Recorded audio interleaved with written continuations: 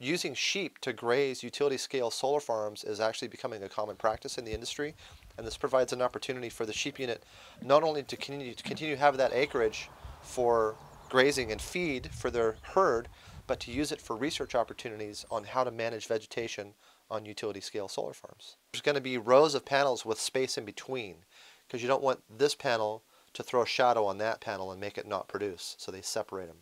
Which means there's going to be these open walk lanes in between all the rows that you still have to manage the vegetation. You can't just let it grow up until it's tall and it throws shade, or you create a fire hazard. The system is going to be 4.5 megawatts in size.